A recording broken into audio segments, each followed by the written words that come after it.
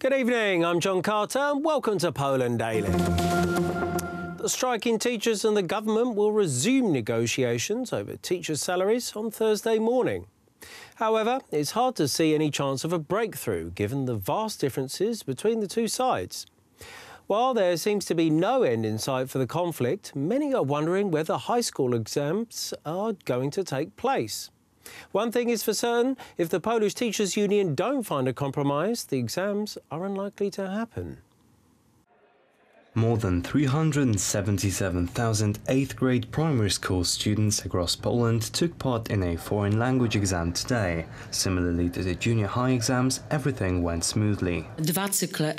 Two exam cycles, the junior high and the 8th-grade exams, generally proceeded without any major incidents in accordance to the procedures and the law.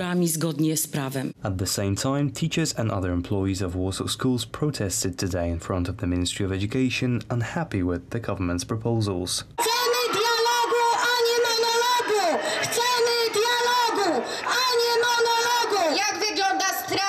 How is the strike as of today? 500 out of 540 schools which joined the strike today keep on protesting. Only 7% dropped out.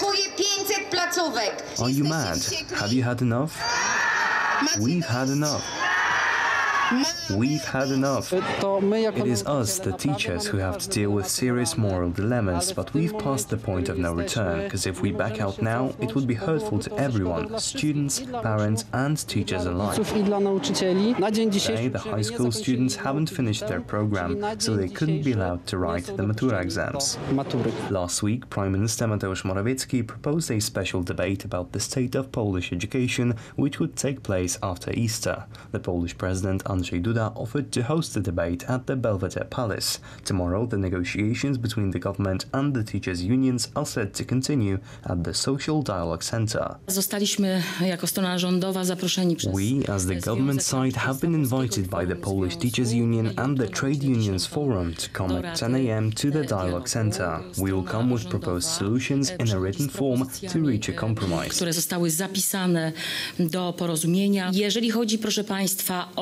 When it comes to teachers' councils, where the marks are to be evaluated and approved, in most schools they will be postponed until 24th or 25th of April. This, ladies and gentlemen, means that there is still a real chance of reaching an understanding, or to at least suspend the strike for the time being and then work out what to do next at the special debate. The fate of this year's Matura exams is dependent on the outcome of tomorrow's talks. If the classification councils don't take place, the Maturas, which are to commence on May 6th, could be threatened. Nonetheless, the Ministry of Education keeps stressing that they will take place on the planned dates. 5 weeks before the European Parliament election, Law and Justice have turned the light on the campaign for the adoption of the euro. Apart from Germany and Holland, most countries within the Eurozone have experienced economic stagnation at best. Jarosław Kaczynski, the leader of Law and Justice, challenged the leaders of the other parties to sign a declaration which would, effectively, only enable the adoption of the euro when the Polish economies match the Germans or the Dutch. This is not a political declaration. It involves both sides of the political divide. The main concern is the financial interests of the state and the well-being of Polish citizens. All the parties, obviously including ours, and I'll repeat that I have already signed this, made sure that euro will not be introduced until Poland reaches similar developmental level to the countries on our western border. In this case, the reference is to Germany. The Polish zloty is protecting us from financial insecurity and ensures faster development. As you know, the Eurozone is today in economic stagnation, and simultaneously the Polish zloty is protecting our level of living. The zloty, moreover, allows us to grow our economy by organic development, as well as by implementing correct policy of the state. Pokaże jednak dojrzałość polskiej klasy politycznej. The President of the European Council, Donald Tusk, has announced that he will be making an appearance in Poland next month. The former Prime Minister of Poland said that he will have an interesting announcement to make when he visits Poland on May the 3rd. He added that May the 3rd is a good time to speak about the Constitution, Poland's place in Europe, the importance of freedom and free elections. Politicians from Civic Platform and the modern parties say they are anxious to know what the former Prime Minister has to say. Piotr Apel from the Cookies 15 movement believes that nothing substantial will come from the statement apart from the escalation of political tensions. Law and justice politicians have no doubts that Donald Tusk is simply conducting polls concerning his popularity and assessing his chances of returning to domestic politics here in Poland. I will not speculate what the content of his speech will be. I think this is an attempt to build his domestic political position. However, I am not really interested in that. I think that we don't need old politicians. We need new energy, which can lead us to have real conversations about the problems of the citizens. Here we can see clearly that apart from this political and ideological layer, the main issue is between Schetyna and Tusk regarding the leadership of Civic Platform. If they don't find a common conclusion, the entire Civic coalition may fall apart. The parties that constitute it will go their separate ways, with the Civic Platform going back to the defense. This leaves the Law and Justice Party with a clear pathway to victory in the parliamentary elections. I believe this will be the outcome, and because of that, it does not really matter what Donald Tusk may or may not say. This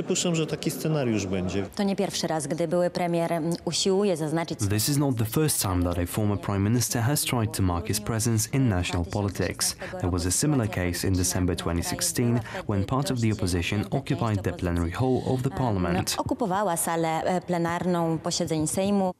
Prime Minister Mateusz Morawiecki is visiting the United States. During his stay in Chicago and New York, the head of the Polish government will meet with investors and people within business circles.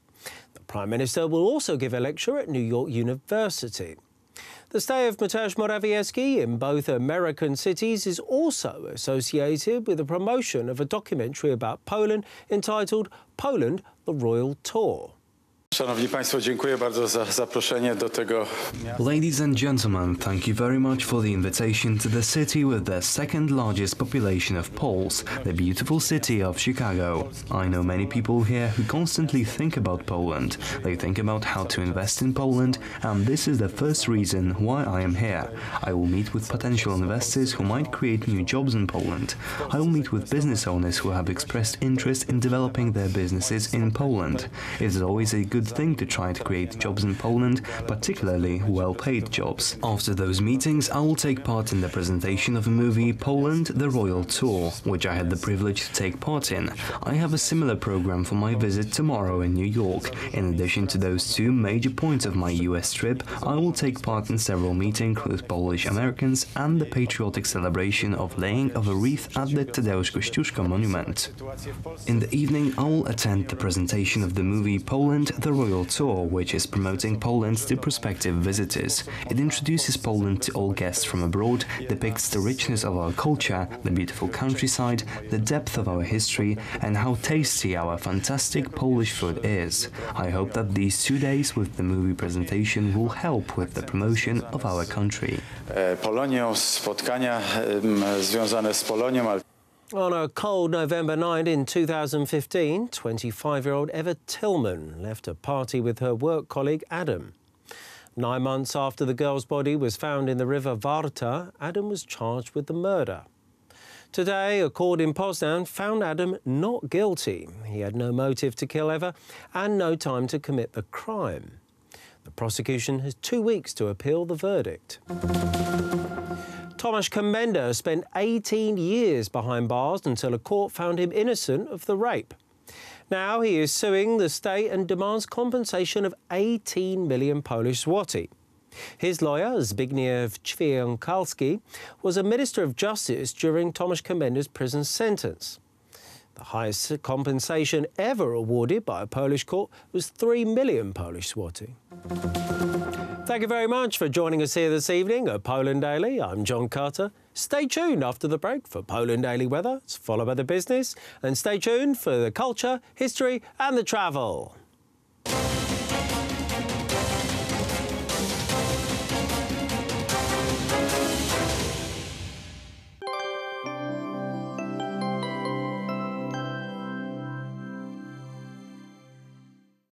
Good Good evening, I'm Paulina Otterstein and welcome to Poland Daily Weather. Let's start with tonight. So as we can see, the temperatures will be rising up and it will be warmer than last night was. 5 degrees will be seen in Rzeszów, Krakow, also in the north around Gdańsk.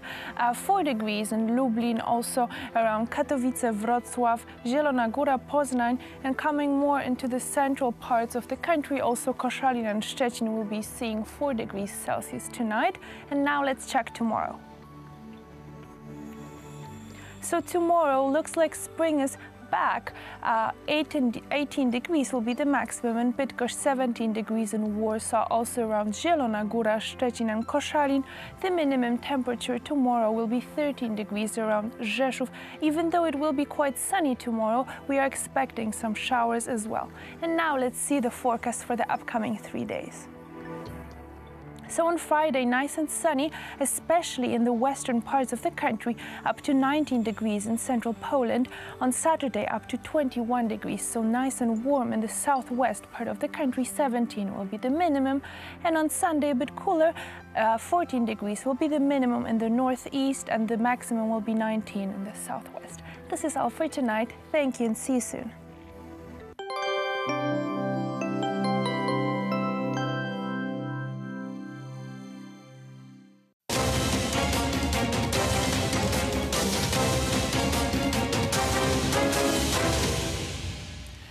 And our guest tonight is Bernard Otterstein, President of Canadian Chamber of Commerce in Poland. Sir, thank you for coming to the Poland Daily Business Edition.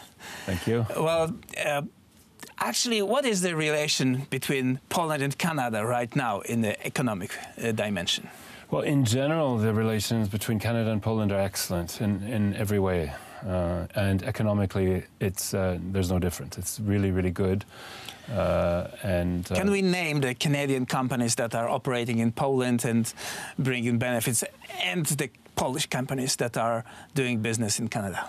Well, certainly there are some big names. I mean, I'll mention a few. We have here Pratt & Whitney Canada, we have MB Aerospace, we have Bombardier, big companies, McCain, and others in the high-tech and IT and transportation sectors. As well as food processing and other things. And then we have, on the other hand, some Polish companies in mining and energy, such as KGHM and Orlen Upstream, who are acquiring assets in Canada and expanding their resource base, which is an important thing on the upstream side or on the resource side for Polish companies that need to get some of the benefits of Canada's resource base. Right. Canada is a unique place in the world, huge natural resources, Exactly. friendly atmosphere and nice place. Poland, as a part of European Union, has a very special relationship with Canada, and the law is the same from Canadian point of view here as in Germany or in France. Is Poland for Canadian business a little bit more interesting than other countries? Well, Poland has something that other countries don't have in Europe right now, and that is a lot of talented young people, an incredible resource in that sense. Something that Poland is outstanding for at this time in the world are its people and their abilities, and that's something that I think few other countries in Europe can offer to that extent right now. So Poland certainly has big advantages for Canadian and for a lot of other international companies because of the skills and the abilities and the motivation of its people. Mm-hmm. Well, let's say in the international trade, the services and goods are the things that we measure to say what is the atmosphere, what is the level of relationships. What Polish companies can offer to the Canadian economy? I think that Polish companies can offer quite a lot, especially since Canada and the European Union signed the comprehensive agreement on comprehensive economic and trade agreement last year. It's in provisional force, but it allows Polish companies not only to export their products to Canada, which can be very attractive, those products, because Canada doesn't have perhaps all of the things that Poland has in terms of innovative new products that small and medium-sized Polish companies are producing. On the other hand, Polish companies can also participate in procurement opportunities with Canadian government bodies, from the municipal to the provincial to the federal level. And they can participate on an equal footing with Canadian companies in many sectors. So that's something very interesting. That's a service, perhaps, or a product offering, but public tenders are open for Polish and for all European companies in Canada. Do you know any examples of Polish companies taking active part in tenders in Canada? Not recently, but I do know some historical cases of Polish companies building bridges, for example, in Canada. But I could imagine that Polish companies could really engage in a lot of service opportunities. So this famous Polish hydraulic or Polish plumber can go from France to Canada. Yeah, he certainly can. But there's an ocean in between, and so the distance is longer for smaller operators. It's more an opportunity for bigger companies, I think. But having said that, I think there are also the opportunities for exporters and other SMEs to take advantage of the CETA opportunity. Right. Well, we are. Very soon there will be hot summer and vacations, at least in Poland and in Canada, by the way, at the same time. Is there growing touristic movement between Poland and Canada? Like Poles are going for vacation to Canada? That's difficult to gauge right now. However, the interest in Canada has always been strong from the Polish side. As you probably know, we have about 1 million Polish Canadians. Right, so but this is like historical reasons. The historical ties are strong, and a lot of Poles actually travel to Canada to visit their relatives.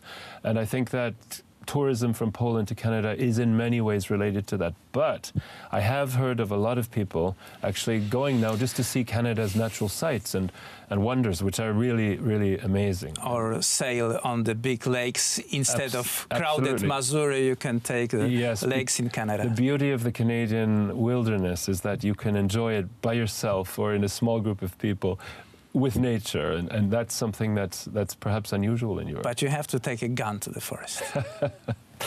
I actually never have, but it's easy to come into contact with wild animals such as bears, and you have to be careful. Yeah, because they may not understand your jokes. They may not understand Polish, for example, or other strange activities. Bernard Otterstein, Polish Canadian Chamber of Commerce in Poland. Thank you very much, sir, for coming to our tiny show, and hopefully you will come next time to talk about more specific businesses that are definitely developing between our countries. Yes, there's a lot to talk about. My pleasure. Thank you. Thank you very much. And you've seen Poland Daily Business Edition. And join us next time.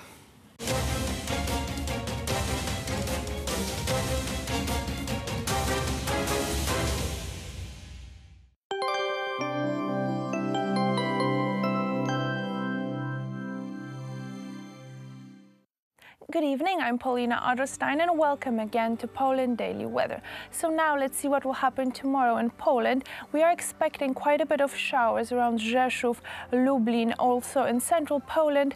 The rest should be remaining dry. The minimum temperature will be 13 also in Rzeszów, 14 degrees in Krakow, Katowice, Wrocław, and the warmest will be the area of Bydgoszcz with 18 degrees, also 17 degrees in Warsaw, Poznań, and Zielona Góra, Szczecin, and up in Koszalin, where we will be also seeing a lot of sun. Also Olsztyn will see 17 degrees. Now let's check the forecast in Europe for tomorrow. Tomorrow in Europe, very cool in Madrid, 12 degrees Celsius, 16 degrees in Lisbon, and both of those places will be seeing a lot of showers. 17 degrees will be seen in Vilnius, 19 in Warsaw, 18 degrees in London with sun and clouds, so that's nice and warm, 14 in Dublin, and 23 in Paris, which will be one of the warmer places tomorrow. This is all for tonight. Thank you and see you soon.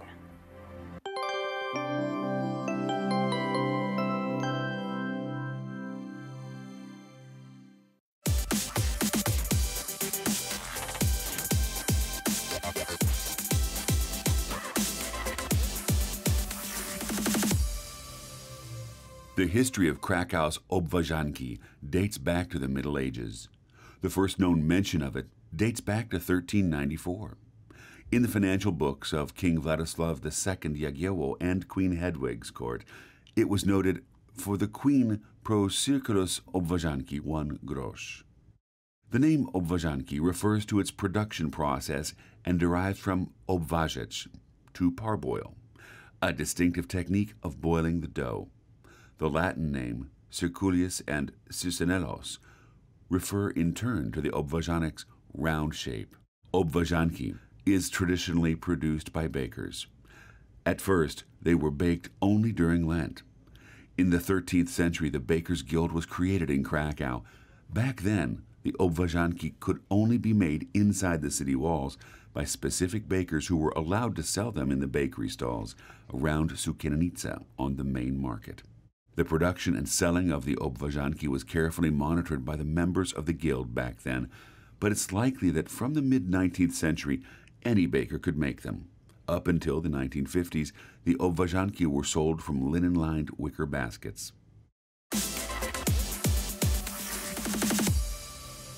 So now we're waiting for the dough. Yeah, I think it should be about ready. Susan? Yeah, of course. Wow. I think you mix it well. Yeah, good job, Paula. Congratulations to me. Okay, so I will just take it because we don't need it anymore. Okay. So, what's the next step then? Okay, so now every of you will got the ball of the dough, but we didn't name this ball as a ball. We name it cans. In a translation, it's like one bite of food, but you just need to learn it. So yeah, so you got your cans, and now just leave it on a table and wait. Right. So we're going to be shaping our own... Yeah. Obwarzanek. Obwarzanek, okay. Thank you. Am I allowed to just sort of freestyle with my shape? No, or is it quite I'm going to tell you everything. There's a special way to do it, probably. All right. Okay, so now you need to knead the dough in your hands. All right. Feels good. Yeah, it's a smell of the yeast. Yeah. Oh, yeah. It's really strong. Mm-hmm. It reminds me of my childhood. Yeah, you ate obwarzanek during childhood? No, but just the smell of yeast. Ah, okay. So this bit, what are we achieving by sort of kneading the dough? It will be easier to work with it later. So it's making it a bit more flexible as we go along. And what do we do once we've kneaded the dough? Okay, so I think it will be enough. So now we need to divide a dough in half to create 2 small cans. Okay, sorry. Okay, and one we need to put somewhere aside, one in the middle in front of us. Because now from this one small cans, we will create sulka. Sulka is the second word that you need to learn today. So first one was cans, now it's sulka because we don't translate it. And what is sulka? It's just the roll, but we will do it in a specific way because you need to roll it and move your hands from the inside part to the outside part of the dough. So you need to put your both hands and just start rolling. And you need to push it to the table. How you getting on, Paula? Have you done anything like this before? I'm not sure. No, have you? No. Well, besides baking cake. Baking a cake, okay. That's some kind of... And your sulka is supposed to be like that long. Oh, right. Okay. Mine is way shorter. We have to hurry up. And if you need help, just ask me. I will help you. Okay. I might need some help, I think. Okay. As embarrassing as it looks compared to John. You too. More like rolling, like that. Oh. Still not working quite in the same way. You know, nobody said that is easy work, you know. No, right. It looks easier than it is. No, and but you're here every morning doing this. Yeah. You're doing a good job, John. Thank you. Oh, thanks. All right. Oh, you're already there? Yeah. Okay. And of course, if you finish the first one sulka, you need to do the second one. And they're supposed to be same long, so yeah. Same length again, Paula, all right? Okay. For me, it's like 15 seconds so to do it. So.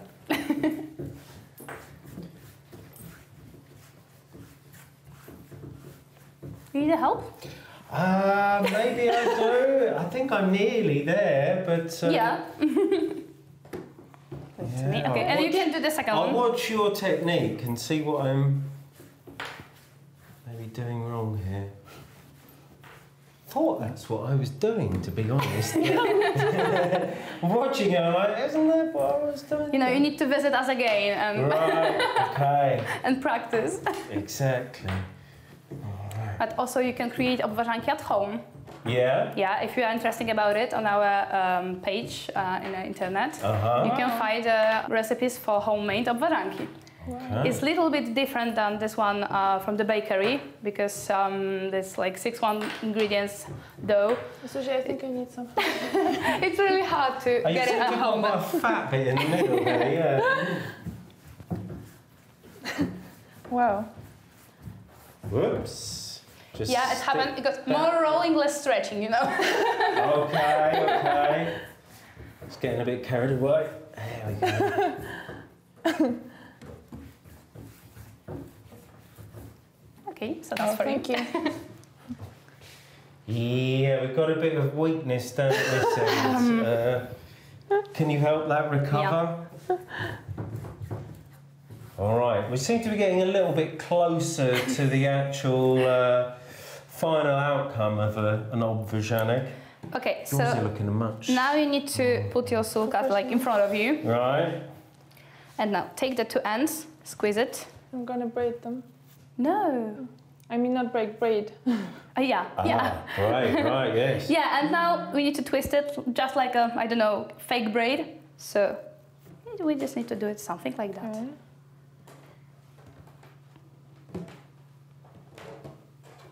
And then we will twist our obwarzanki a little bit more to create like more bakery shape, I can name it. Okay. Yeah. But you need to be careful because we can untwist it. So you need to twist it in a good way. Another. So yeah, you need to put both hands on your obwarzanki and then just roll it. Yeah. Really great. Yeah, it's enough. It will untwist a little bit, but it still will have better shape. Okay, and now we need to take the 2 ends of our obwarzanki and just squeeze the dough together. And you need to do it like really, really hard because obwarzanki likes to open when we put it into the boiling water. And what is funny, sometimes around the city you can buy like opened one obwarzanki because it's normally happen in a bakery. Where they went wrong. Rolled by amateurs.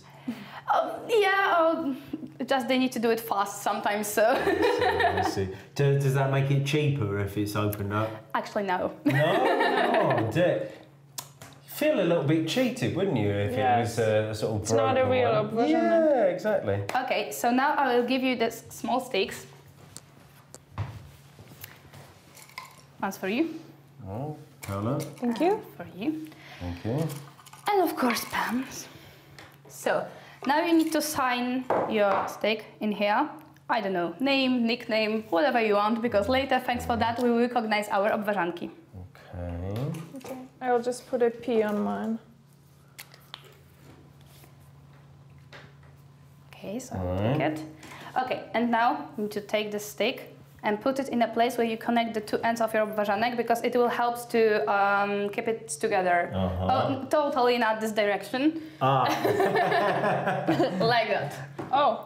Yeah, I thought it was a little sort of flag. No, not like a flag. Hey. Okay, so they are almost ready. Okay. In a minute I will take it to the bakery. Now you need to tell me, do you know any seeds for obwarzanki? Sesame seeds? Yeah, I really was great. going to say. Sunflower? No. Sesame? What's the black, the Poppy seeds. Poppy Yeah. seeds, right, yeah. Poppy seeds, sesame seeds. Anything else? We have a really closer to the main in here.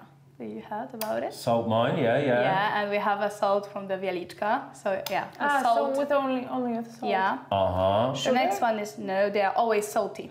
The next one is cheese, and the last one is spicy one. We don't have a actually name on it. But yeah, so we have 5 seeds for obwarzanki. In our bakery, we have this 3 original. So poppy seeds, sesame, and salt. Now you need to decide which one do you want, and I will be back and ask you about it. All right then. Okay. What are you going to go for, Paula? Maybe cheese? Cheesy obwarzanki. All I've right. never tried it, so. No, I haven't had a cheesy one. I think I'm going to go for cheese and sesame seeds, I think. Yeah. cheese, sesame seeds and salt I'm going to go for. Can one use all of them? I mean, or is it only one? No, you always need to choose one. Only one? Yeah. Oh, I just got a bit carried away. Oh, well, if you're having cheese, then I'll go for sesame seeds on mine then. Okay, so sesame. Yeah. And yours? And for me, cheese. No, we have only poppy seeds, sesame, and salt. I told you. Ah, okay. That's not what I understood. So sesame, what are you having? I'm having sesame seeds. Ah, so I'll have maybe the poppy seeds. The Obwarzanki has been awarded the status of Protected Geographical Indication. In 2010, the European Commission recognized that the round and plaited snack as a part of the culinary heritage of Krakow, as well as the tradition of the city. The certificate strictly determines the weight, shape, and production process of the Obwarzanki, and it can only be given to the bakers from the city of Krakow or the counties of Krakow and Wieliczka.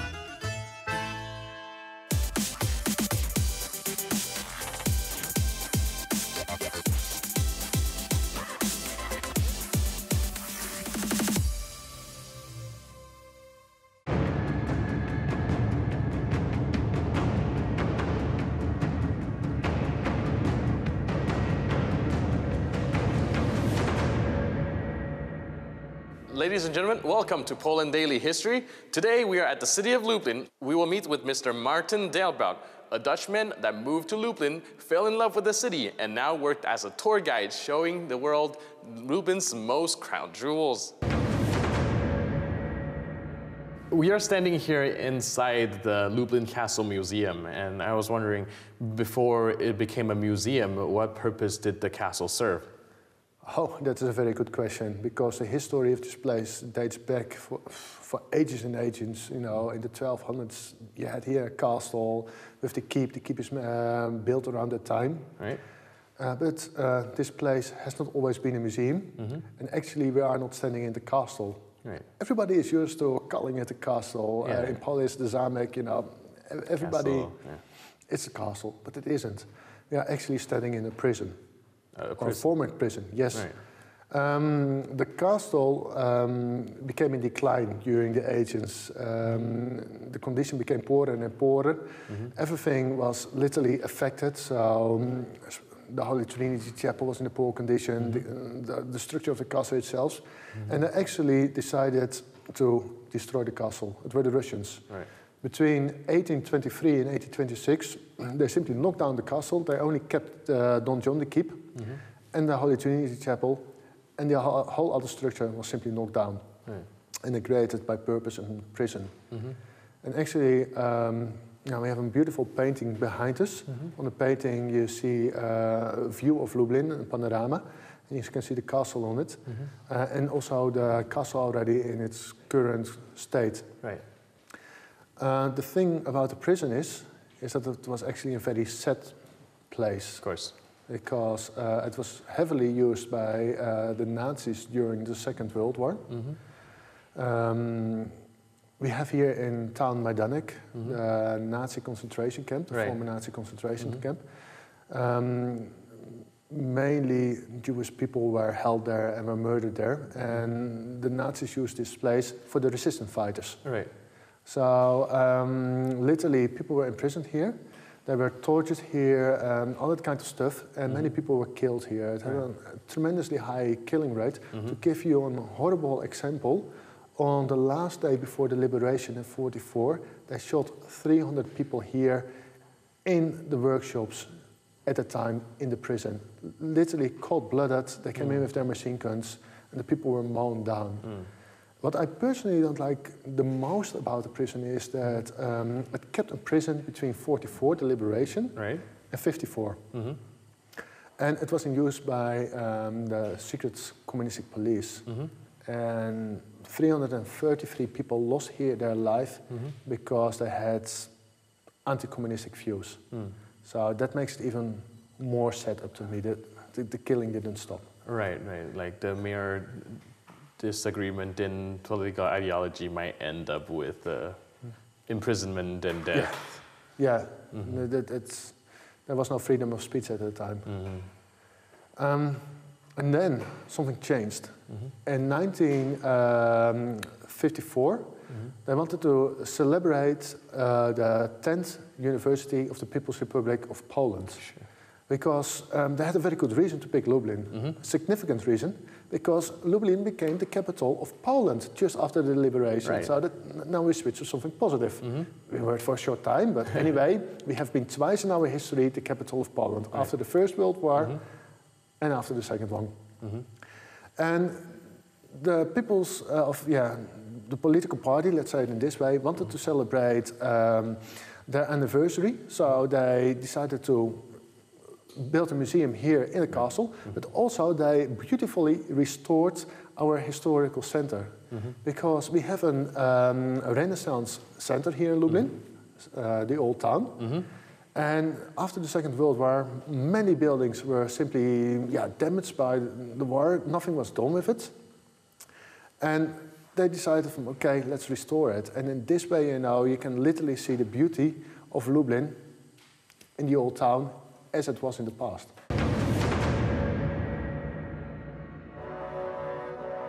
The Lublin castle was turned into a prison by the Russian Empire in 1831 and retained this function until 1954.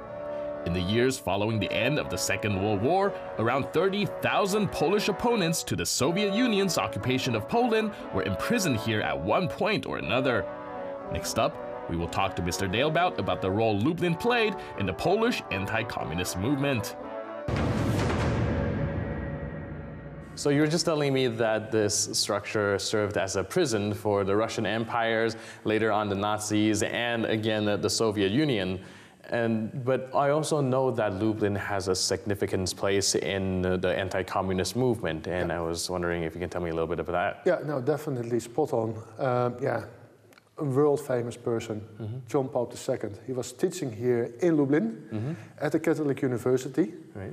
And this was literally the only university in Poland which was independent. So in other cities, for example, take the capital Warsaw, if you went to university, they were teaching Marxism, the doctrine of Marxism. Here, this was not the case. It was literally independent, and I could speak freely. And of course, John Paul II had an extremely strong voice against communism in Poland, and actually behind the curtain. What he was doing out of the Vatican was literally broadcasting the message of hope, the message of that we could get change in this country. That was he providing. And he has been here in Lublin, for example, at the Archcathedral, a beautiful monument remembering his visit to Lublin. And he was mentioning Lublin on multiple occasions. For example, if you go to the Archcathedral, we have there the painting of the crying Madonna, and it is part of the Maria cult. And it was also stated by the Pope that it is part of the Maria cult. So definitely Lublin had a warm place in the heart of the Pope. A spot for Lublin was reserved in his heart. I do notice that there's a lot of church influence around Lublin, and I saw a lot of churches on my way here built in the Renaissance style. Not just churches, but the structure in a whole. And can you tell me a little bit about the influence? Yeah, it is all related to pancakes. We had a great fire here in 1575. That was the first great fire. And it has all to do with Jadwiga. Okay. Jadwiga was a simple lady living here in town, and she was greedy. And Jadwiga decided that during a trade fair that she wanted to sell off pancakes, and in her humble opinion, she had the best recipe in town. Sure. Yeah, absolutely. Mix that with the greediness of her, she started to bake piles of pancakes, the more the better, and she couldn't stop. So during the night, she kept on frying pancakes. And fatigue kicked in, of course. She fell asleep, and her fire where she was baking on sprung out of control, and literally whole Lublin burned down. So the beautiful buildings you see here in town, like the Kroska Gate, the Dominican Monastery, the buildings on the market on the Rienek, they were all touched by this fire. Literally no building was untouched. And this was actually a blessing for Lublin. So actually we need to erect a monument for Jadwiga, because as a phoenix, Lublin rised out of its ashes, and it was rebuilt in this beautiful Renaissance style. And then a quirky thing, if you dig into the archives and you want to figure out, from who was now that architect and who was building this, maybe a bit boring, but some people love to do it, you will come across many Italian names Italian names. Yeah, Italian names, because the main architects were Italians. And that is so cool, you know. Nowadays, Polish people go often abroad to work, but at that time we were so rich that people from abroad came to Poland to work. And they sticked in Lublin and they sticked in Poland. They really loved the Polish ladies. They married, and this is why we have so many Italian architects and Italian names in Lublin. As we can see, Lublin is one of the oldest cities filled with historical monuments, but the beating heart of the city, the Lublin Castle, is right behind me. The castle was a prison for over a century when Poland was under occupation, but today it serves a positive purpose of being the city's main museum. I'm your host, Benjamin Lee. I'll see you next time on Poland Daily History.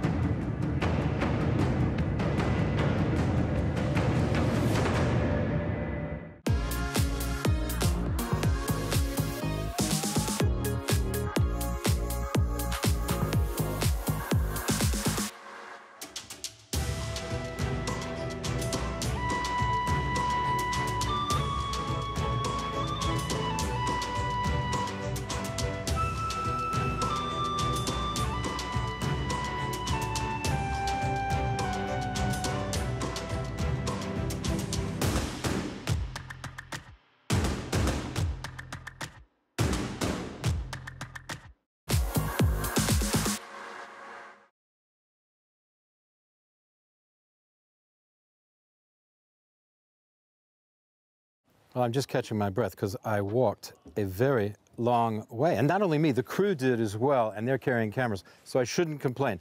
Let me revivify myself. It wasn't that bad, but it is a long way. If you look just from the castle, and then you see the town beyond, that's how far up, the point is, that's how far up the castle keep is. And in medieval times, nothing was more important. This was the last refuge. And also the first thing built. So the first thing built and the last refuge in case of attack. With walls, 4 meters thick, I think I was reading, made of limestone. But let's see what it says here. This barrel-shaped building made of stone, one of the oldest stone strongholds in the whole of the country, which means also in Central Europe, because Poland is 1,000 years old. It's 13th century fortifications. It was initially surrounded by fortifications made of wood, probably palisades type things. And of course, this is long gone. It's not going to last very long. We have also presumed the castle was first erected after 1286 and founded by, well, we know who, by Kazimierz's father, Kazimierz Wielki, Kazimierz the Great, his father. Some of the features indicate fortification was probably built at the end of the 13th century. Okay, it was erected using local stone, as I said, limestone. Here it's confirmed. 4 meters thick, and the lower part, it's as high as 20, that's higher than 20 meters though. And, I mean, if you look at that, just have a look at that.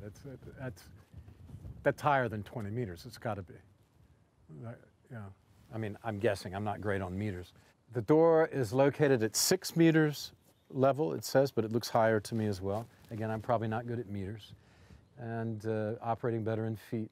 The tower of the castle were some of the leading, this tower of the castle was some of the leading fortifications in this part of Małopolska, that's Lesser Poland, Greater Poland being the part which is centered around Poznan and the beginning of Poland. A lot of people think that Poznan, for example, is German by right, but actually it's where Poland began. A surprising fact needs to be said. It would be appropriate to categorize, the tower can be associated with areas of Upper Hungary and present-day Slovakia. That would be present-day Slovakia, yeah? It was functioning as a customs collection point. Now I want you to see this, come with me, because this is really neat. This is amazing because I reckon that this place was not just a fortification or a collection point for customs. Imagine having to come all the way up this hill to pay your duty. Made you think twice, I guess. But especially Talk about the burden of taxation, right? The heavy burden of taxation. Walking up here with your coins. Look at how far in the distance we can see. I mean, this is kilometers and kilometers down the river, this particular direction. This direction less far, even at this time of year where the leaves are yet to come out, not so far this time of year. But brilliantly towards Krakow, which was of course the heart of the country at this time when this was built, and where Kazimierz himself was located. So, hey, what if you put a light? If you put a light up there at the very top of that, wouldn't you be able to see it coming up the river? Wouldn't you know how far you had to go? And couldn't that be helpful, especially if you were under attack or you had to make a deadline with a load of grain? Because, hey, even then they had deadlines. So look at this commanding view. Once again, it's awe-inspiring. And think about what it took to get this limestone structure built. It's amazing. I love castles, and nothing, I get most of my friends enjoy this sort of thing too. Nothing better than a medieval castle. It's the real stuff. Okay, Poland Daily Travel. We're going to go take a look from the top. Stay with us.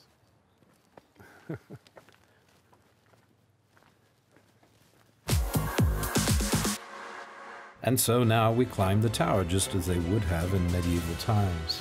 The watchman would have kept an eagle eye out for traffic on the river and for any wayward invaders. Let's take a look at the impressive view over the river valley. It's only about 150 steps. No problem.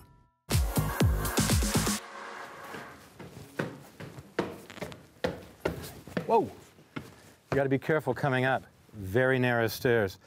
I should be a lot more out of breath than I am, and I was out of breath, but the pleasures of filmmaking, the artifice of filmmaking, I did stop before I came that final section, because it's a pretty long walk. Let's start and look where we're looking.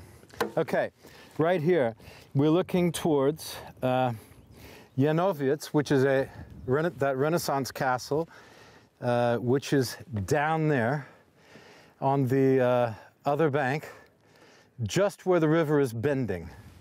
Then we see below us the castle, and then the various buildings that make up the center of the village. Okay, so that's what's going in this direction, which is south. So let's move around here and see what else we got. Oh, right. Yes, they were communicating using flags like these, right? So you would take this flag, and you would show this flag. They were establishing signs, right? It says right here. So you can send a message. Two flags means, like this means come up. So if you had two flags like this, it means you can come up. Don't come up is like this. If the flags are like this, it means look out, we are under siege. So before, as I said, you're signaling way down the river. You're under siege. So that means you're under attack, right? And if you put both flags end to end like this, well, it's supposed to fly like that.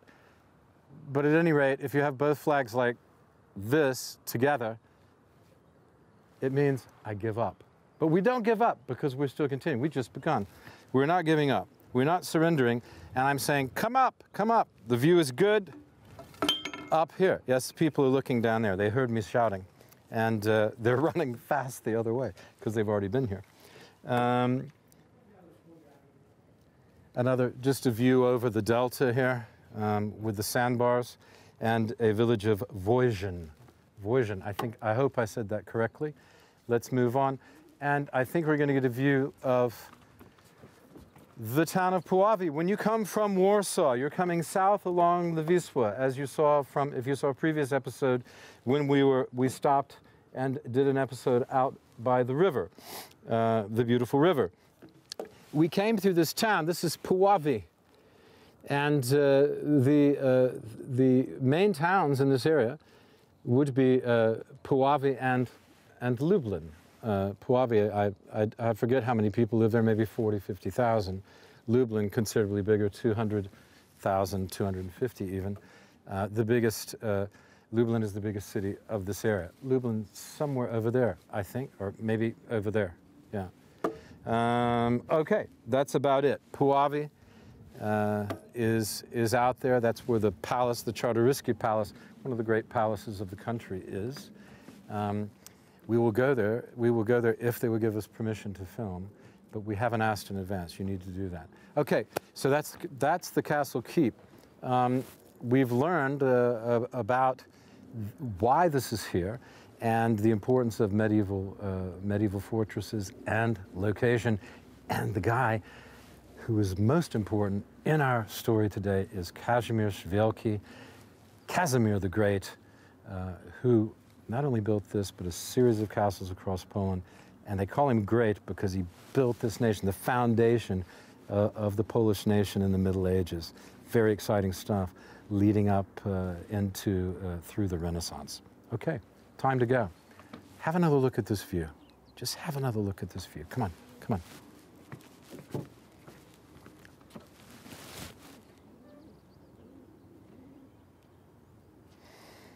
And in the coming summer haze, you see, seasons changing. Beautiful day, beautiful day.